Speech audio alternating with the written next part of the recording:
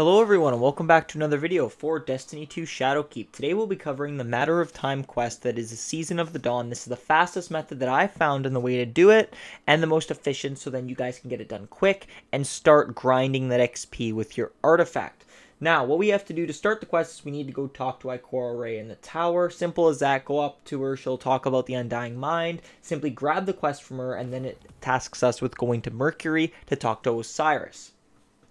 Once on Mercury, it'll say a disturbance in Mercury. Simply load that up, and then you will load in, and you need to talk to Osiris regarding the sundial. He'll talk about a disturbance on Mercury and how the Red Legion are now overtaking the sundial and distorting reality. What we need to do then is we need to help Osiris by going to the Tangled Shore and building an obelisk, or activating an obelisk, so to speak. So for this, we need 50 filaments from Cabal killed. This is an easy quest, depending on how you perceive it. There are multiple different areas in the Tangled Shore you can go. You can go to Sorik's Cut, or you can follow what I'm going to do. The way that I did it is that, as you can see on screen, I loaded up the Lost Sector here and simply used a solar gun. The main reason is because it does 3 filaments per kill, compared to the normal one of getting kills with a normal weapon, not a solar, and you get 1 filament per. Simply run around the Lost Sector and just keep killing Cabal, and you should have it done roughly by this point at the beginning of the door. As you can see, I'm using the Edgewise. I'd recommend it because it's easier. Now, what we're going to do is we're going to then go into the quests, and we'll say that we need to go to the obelisk to bank our filaments. Once we're at the obelisk, simply walk up to it, and at the bottom left-hand screen, you guys can see on the map, there's a little marker. Go up to it and then bank what we need to bank. Our next objective is called Light Charged. We need to collect Orbs of Light or get super kills. The next one will be in a Lost Sector again. I am in the Kingship Dock. So from the Tangled Shore spawn area, it's simply up here in Thieves Landing. Walk up there, go up the lift into the dock here. A super kill is approximately 6% and an Orb of Light is 4%. You can easily do this in one run. I made the mistake of running it with a Gunslinger skill tree instead of Arc Strider, and it took a lot longer. It took about 2 runs. So simply grab any gun that's Masterwork so you can generate Orbs of Light, and any super that lasts longer with each kill. So for the Titan, use Bottom Tree Striker, Warlock, Nova Warp, etc., etc. You keep going through this, and you'll have it done in no time. You then need to go back to the obelisk and insert your light. In other words, just bank the motes. It'll say the obelisk has been attuned. Our next step is that we have to go into the quests and activate the Tangled Shore obelisk and visit it. Once we're in the Tangled Shores obelisk, it'll say that timeline stabilization is blah, blah, blah, blah, blah. You'll get this new consumable / currency that'll go into your inventory as usual. And once you have that, that will end that part of the quest. The major Fractine Harvest is what we're going to use to upgrade obelisks throughout the entire DLC, so hang on to these. The next step is a missing link. For this, we need to go back to Osiris, and then now that we've activated the obelisk, you can get rewards from them, blah, blah, blah, blah, blah. We need to go back to Osiris and visit him to continue the quest line to be able to activate the sundial. Once we visit Osiris, he will task us with running an actual sundial. The sundial consists of many different parts. In this footage, I was able to capture 2 of the areas of the sundial because I had a decent fire team.